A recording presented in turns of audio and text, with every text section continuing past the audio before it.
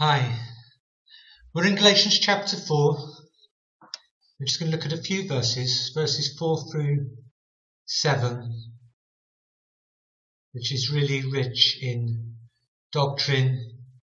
For those of you that are watching on the screen, you'll probably notice straight away that I've highlighted a few words or names, and you can see the doctrine of the Trinity in these verses, particularly in verse 6.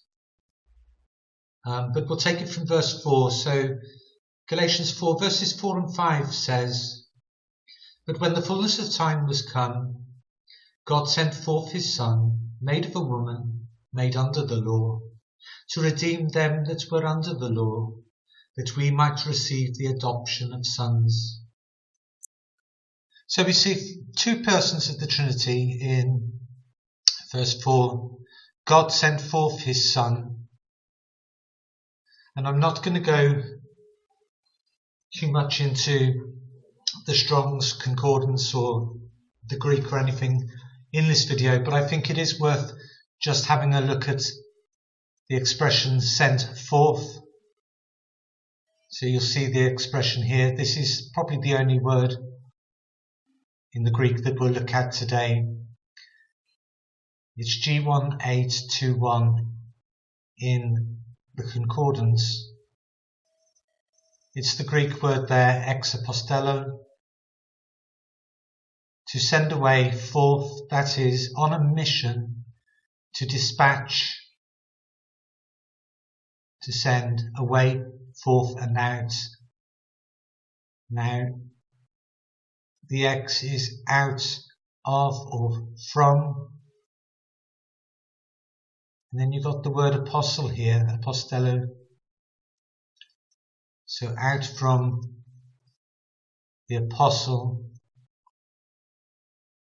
to send away forth, that is, on a mission. And this is really important because God sent forth his Son, meaning that the Son was always the Son. He wasn't the Word that became the Son. He was the Word manifest in the flesh, but he's always been the Son.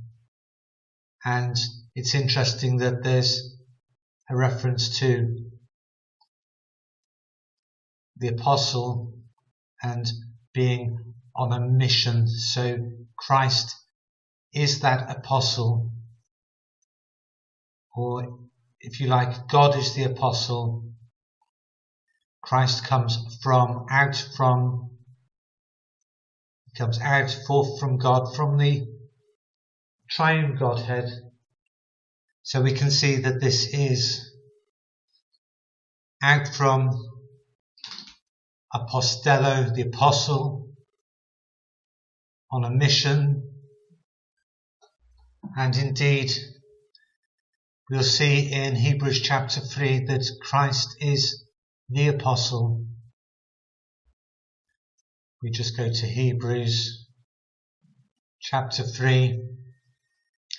Verse 1 says, "Wherefore, holy brethren, partakers of the heavenly calling, consider the apostle and high priest of our profession, Christ Jesus." Now also the disciples, before Jesus left this earth, he sent his disciples out into the world to preach the gospel to every creature. So he sent them out as apostles, but the disciples also were always apostles. If we have a look, we can go to pretty much any of the Gospels. We'll go to Luke. Luke 6:13 says, "And when it was day, he called unto him his disciples, and of them he chose 12, whom also he named apostles." And then Luke 6 goes on to name the apostles including Judas Iscariot of the 12, Judas Iscariot, which also was the traitor. Okay, but it's important here that to see that the disciples were always apostles. They weren't disciples that then became apostles when Jesus sent them forth. And so we have the same thing here. God sent forth out of ex apostelos, out of the apostle, his son. God sent forth his son. So the son was eternally the son. He didn't become the son. Just like the apostles didn't change from one thing to another, from disciples to apostles. He always called them the apostles. And that Jesus was always the Son, even before he came as Jesus, manifest in the flesh. We will see in many other scriptures that God sent forth his Son. He didn't send forth the Word to become the Son. We've got a number of scriptures that will tell us this. So Isaiah 48, again you'll see the Trinity in this scripture. Verse 16 says, "Come ye near unto me, hear ye this. I have not spoken in secret from the beginning, from the time that it was, there am I. And now the Lord God and his Spirit have sent me. Thus saith the Lord, thy Redeemer, the Holy One of Israel. I am the Lord thy God, which teacheth thee to profit, which leadeth thee by the way that thou shouldest go." Okay, so you can see here, again, two doctrines, the Trinity, Father, the Spirit, and the Son. And the Son here, the Lord, the Redeemer, the Holy One of Israel. That the Father and the Spirit have sent. So this is Jesus speaking, saying, from the beginning, from the time that it was, there am I. It's the eternal sonship in this scripture also. In Zechariah chapter 2, staying with the Old Testament for a moment, from verse 8, "For thus saith the Lord of hosts, after the glory hath he sent me unto the nations which spoiled you. For he that toucheth you toucheth the apple of his eye. For behold, I will shake mine hand upon them, and they shall be a spoil to their servants, and ye shall know that the Lord of hosts hath sent me. Sing and rejoice, O daughter of Zion, for lo, I come, and I will dwell in the midst of thee, saith the Lord. And many nations shall be joined to the Lord in that day, and shall be my people, and I will dwell in the midst of thee, and thou shalt know that the Lord of hosts hath sent me unto thee." So clearly, you've got a very similar, if not the exact same thing, going on in Zechariah. In John 6:38, Jesus speaking says, "For I came down from heaven, not to do mine own will, but the will of him that sent me." Again, this is the Son being sent by the Father. And this is the Father's will which have sent me, that all which he hath given me, I should lose nothing, but should raise it up again at the last day. And so on and so forth. In fact, verse 40 as well. "And this is the will of him that sent me, that every one which seeth the Son and believeth on him may have everlasting life, and I will raise him up at the last day." The Father sends the Son.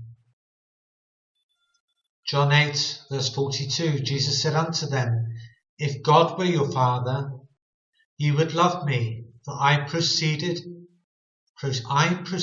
forth and came from God.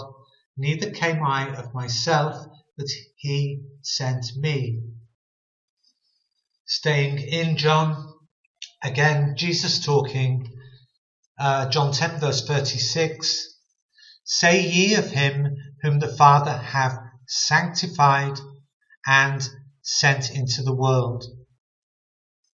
So the Father does two things here. He sanctified and sent into the world.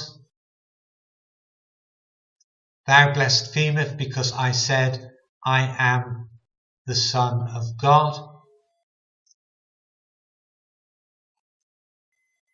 So this should be pretty clear by now that the Father sent the Son. He didn't send the Word of God, although Jesus is the Word of God. He didn't send the Word to become the Son. The Word is the Son, eternally the Word of God, eternally the Son of God. Just one more scripture on this. In the first epistle of John, chapter 4, verses 9 and 10, in this was manifested the love of God toward us, because that God sent his only begotten Son into the world, that we might live through him. Herein is love, not that we loved God, but that he loved us and sent his Son to be the propitiation for our sins. He sent his Son. And in the same chapter, verse 14 says, and we have seen and do testify that the Father sent the Son to be the Saviour of the world. Now look at this. The Father sent the Son to be. So he's sending the Son. He's the Son before he comes into the world. The Father sent the Son to be the Saviour of the world. So when we see in Galatians 4:4 that God sent forth his Son, the Son, Jesus Christ, the Word of God, is the eternal Son. He didn't become the Son on conception or on birth or at some point later. He sent forth, meaning he sent on a mission. What was the mission? Here it is in verse 5, to redeem. So God sent forth his Son to redeem them that were under the law, that we might receive the adoption of sons. So in verse 4, not only do we see the Father and the Son, the first and second persons of the triune Godhead, we also see eternal sonship and made of a woman, made under the law. I'm not going to go through a whole load of scripture on this, but not made of man. So there's another doctrine. In fact, there's two other doctrines here going on. The virgin birth and also the doctrine of adoption, because made under the law, meaning that Joseph, who's not the natural father, is the lawful father of Christ. So the virgin birth, the divine conception or immaculate conception, as I think the Catholics would say. I don't know if that's a Catholic expression, but the divine immaculate conception of Christ, made in the womb of the woman through the Holy Spirit, and made under the law, meaning he was a legitimate son, a lawful son, Joseph being his lawful father, not his natural father. But because he's his lawful father, Jesus is of the tribe of Judah. It's lawful, it's legitimate, it's legal. So he came to redeem them that were under the law, that we might receive the adoption of sons. So here this would go back, way back to God calling his people out of Egypt at the time of the Hebrews being in Egypt and calling them out as Israelites to make a nation. I'm not going to put all the scripture back from Exodus and Genesis and Exodus on the screen for you now, but Romans chapter 9 verse 4 reads, who are Israelites, to whom pertaineth the adoption and the glory and the covenants and the giving of the law and the service of God and the promises. So it pertains to the adoption. The previous chapter, Galatians 3 verse 26 reads, for ye are all the children of God by faith. By faith in Christ Jesus. John chapter 1 verse 12 reads, but as many as received him, to them gave he power to become the sons of God, even to them that believe on his name being Jesus Christ. And of course there's many other scriptures, plenty of scriptures in Romans on the adoption of sons. So you'll see just in verses 4 and 5 there is a whole load of doctrine defined just in these verses. So let's move on to the next two verses, 6 and 7.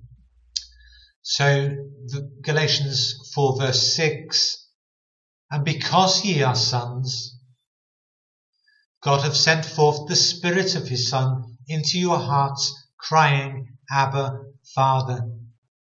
So again, like I said previously, you've got all three persons of the triune Godhead here. The Father God, Abba, Father. The Spirit of God and the Son of God, all in one verse. Quite clear and apparent to see three persons of the Godhead there. It's quite interesting that God has sent forth the Spirit of his Son into your hearts, crying, Abba, Father. Now this is interesting because this is talking about the intercession that the Holy Spirit makes on behalf of the believer. We'll look at a few quick scriptures on that. So Romans 8 verses 26 and 27.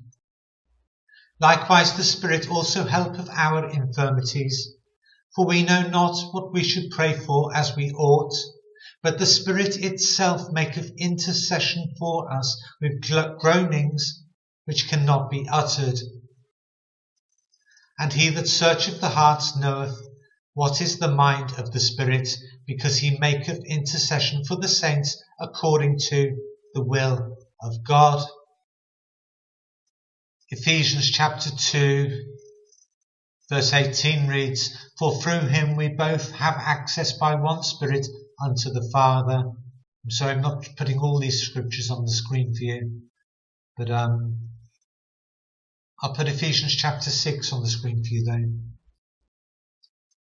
Ephesians 6:18 reads, praying always with all prayer and supplication in the Spirit, and watching thereunto with all perseverance and supplication for all saints, and for me that utterance may be given unto me, that I may open my mouth boldly to make known the mystery of the gospel.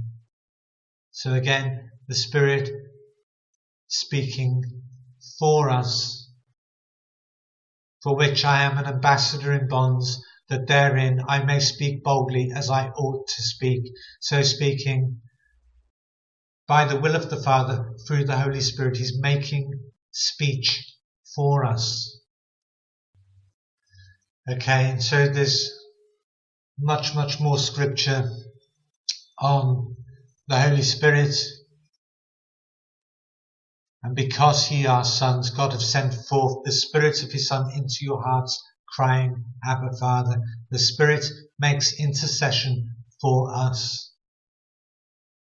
The Spirit speaks to the Father for us. We pray in the Spirit to the Father, and the Spirit shows us what to say, how to speak boldly. So this is very rich. These verses here are very rich in the understanding of God and the understanding of ourselves in God, in Christ, with the Holy Spirit. And verse 7, we'll just read this as a final verse today.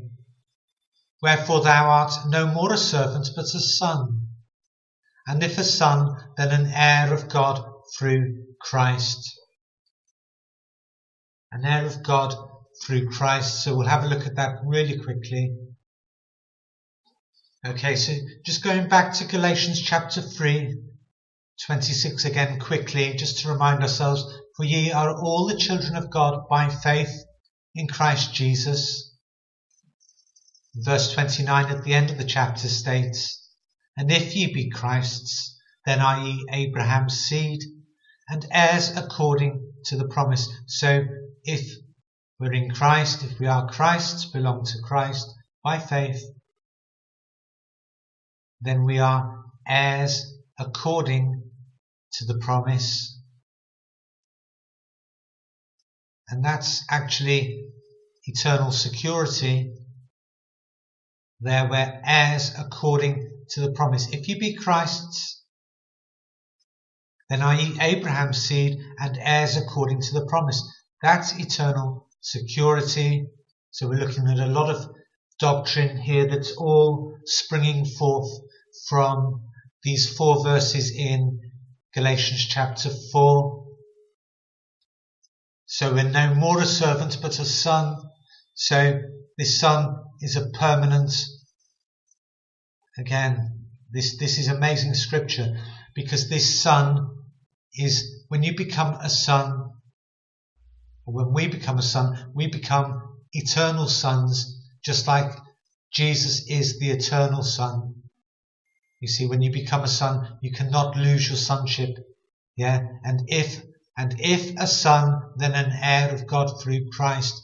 That's eternal security, and it's also the eternal sonship of Christ, all tied in, and the Trinity and all these other doctrines all tied in this very short passage. It's amazing scripture. So heirs of God. Let's go to Genesis chapter 15. Genesis 15, the first verse, talking about Abraham. After these things, the word of the Lord came unto Abraham in a vision, saying, Fear not, Abraham, I am thy shield, and thy exceeding great reward. This is Jesus Christ speaking.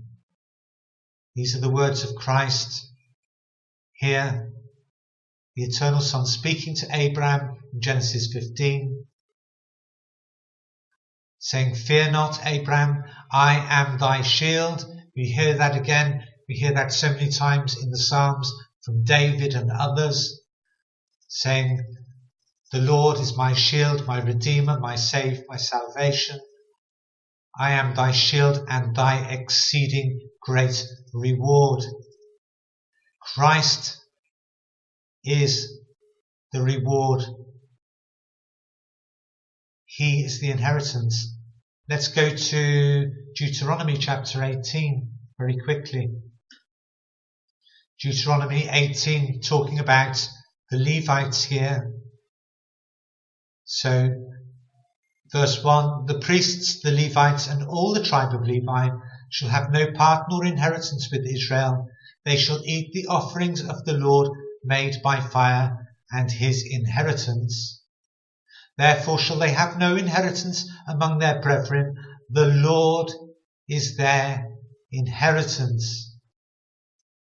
as he have said unto them. The Lord is their inheritance. Exactly the same thing we're seeing with Abraham in Genesis 15, and we're seeing with sons, believers in Christ in Galatians chapter 4, and we also see this in Hebrews chapter 11. I had to think then. So Hebrews chapter 11, verse 6. Now this is talking, if we go on just from verse 5, it says that he pleased God. So talking about pleasing God, verse 6 says, but without faith it is impossible to please him, meaning God. For he that cometh to God must believe that he is. That he is what? That he is God. And that he is a rewarder of them that diligently seek him. So he, God, is a rewarder of them that diligently seek him.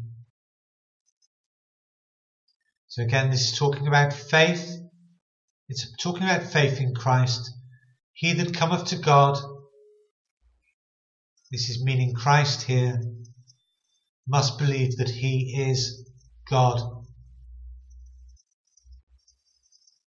So those that are putting their faith, exercising their faith in the gospel, in the correct gospel, they must believe that Christ is God and that he is a rewarder of them that diligently seek him, and Christ is the reward, as we've just seen in the other scriptures. I'll just read some other scripture quickly without putting it on the screen, but for you here, Psalm 16 verse 5 says, the Lord is the portion of mine inheritance and of my cup. Thou maintainest my lot. Thou maintainest my lot, my everything. Thou maintainest it. The Lord keeps us. We don't keep Christ, okay? He keeps us. We're eternally secure in him. Lamentations chapter 3 verse 24 says something very similar. It says, the Lord is my portion, saith my soul, therefore will I hope in him. So the Lord is my portion. My portion is my inheritance. Okay? Because we're heirs of God through Christ. 1 Corinthians 3 verse 23 states, and ye are Christ's, and Christ is God's. Ye are Christ's, and Christ is God's.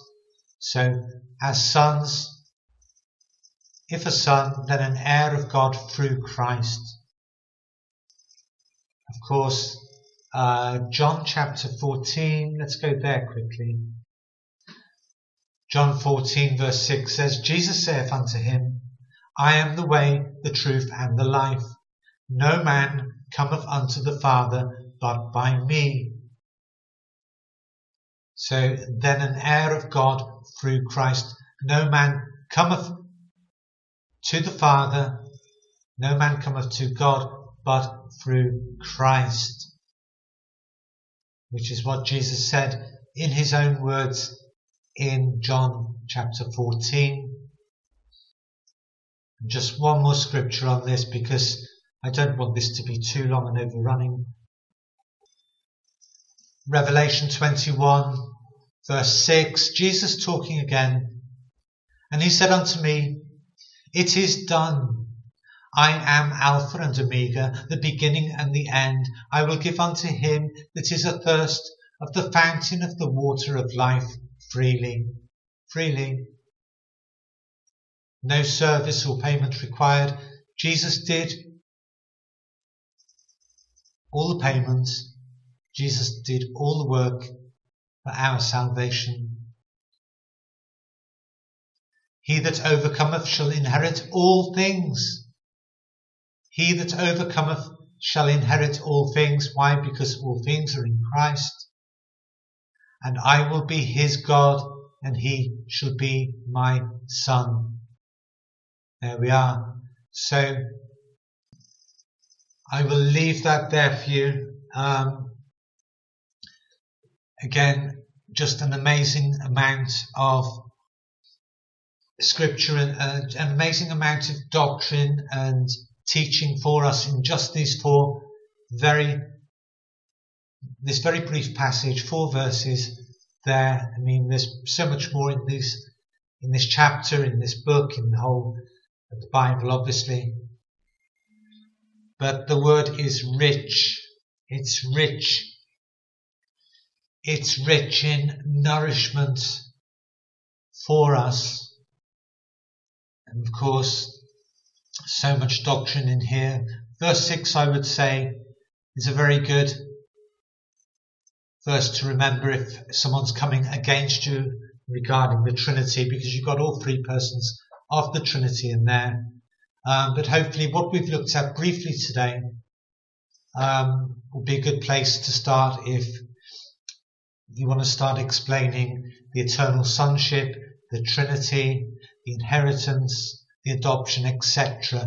Okay, because we've got a very brief passage here in Galatians 4 that we can refer people to if maybe they don't have the understanding or if they're coming against us on these doctrines. Anyway, I will leave that there.